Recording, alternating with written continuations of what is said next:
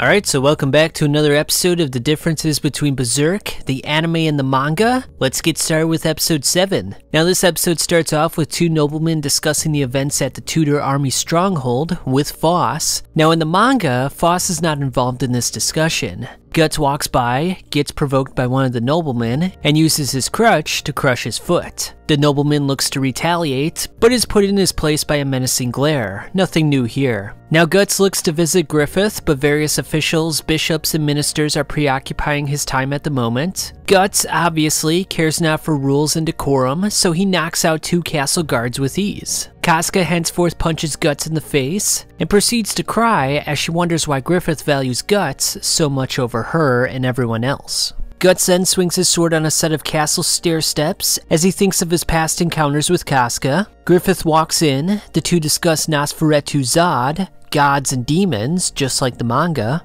Guts explains that the Baelid scared off Zod as the swordsman remembers the prophecy that Zod foretold. Guts then wonders why Griffith would lay down his life for a single soldier. Griffith uses a rhetorical device to dodge the question.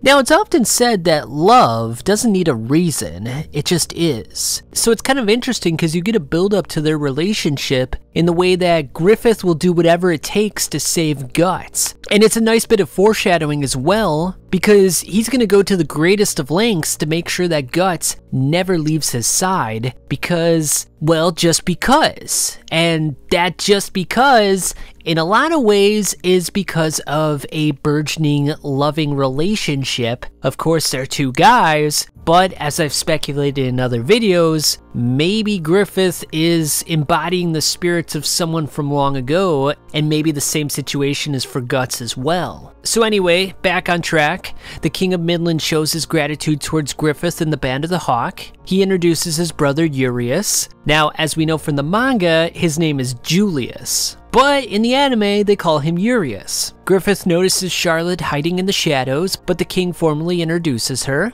Now, as they walk away, Griffith catches Charlotte as she trips and is slapped by Julius, or Urius, for laying his hands on the princess. Now here's the first difference of note that we have. Now in the manga, we see Julius get stopped by Foss, and they have their discussion about the upcoming autumn hunt, and how the King of Midland is going to ask Griffith to be the accompanying army that comes with him.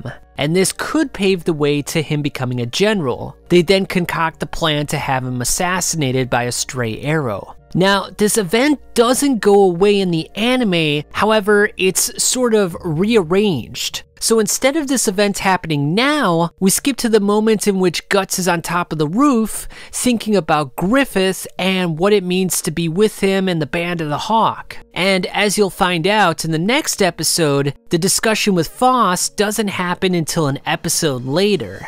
Now after the pontificating by Guts, we then have some anime original content. And surprise, surprise, it's more of Adon again. Like I said in episode 5, much of the anime is sort of building up the Tudor army, or as they're called, Tudor army sometimes. And a lot of that has to do with the fact that Adon gets a lot more screen time and a lot more anime original content. Still, at this point in the manga, we don't even know who Adon is. But in the anime, this is like the third or fourth time we've seen him already, so it's kind of interesting how he gets a lot more of the limelight and they make him more of an antagonist who needs to be defeated, as opposed to the manga where he just kind of shows up and then it's like, oh, okay, it's over, he's gone. Now, Adon is tasked with defending another Tudor army stronghold. He explains the importance of the stronghold in controlling a road that allows troops from Midland to reach Doldry Castle. But with the Tudor army in possession of said road, it exposes the heart of Midland. Now while Adon thinks this fortress is impregnable, an anonymous soldier worries about a flank attack, possibly from a man-made raft, which of course Adon just laughs off and thinks it's absolutely ludicrous. Now, in the brush, we see the Band of the Hawk. Corcus and the others point out that the heavy-equipped Golem Knights failed to capture this castle, and subsequently lost 2/3 of their own men on the bridge. So everyone's a little bit nervous about this mission. However, in a very stoic manner, Griffith steps forward, confident as ever, and says that it's their turn to dispose of the enemy. And that's the end of episode 7. So about 3/4 of the episode was pretty much verbatim, just like the manga, not really any differences whatsoever. However, at the ending there, we got a little bit of deviation. Julius and Foss's meeting is postponed an episode, it's rearranged, and we get some anime original content with Adon again. So tell me what you guys thought of this episode, and I'll see you next time with episode 8.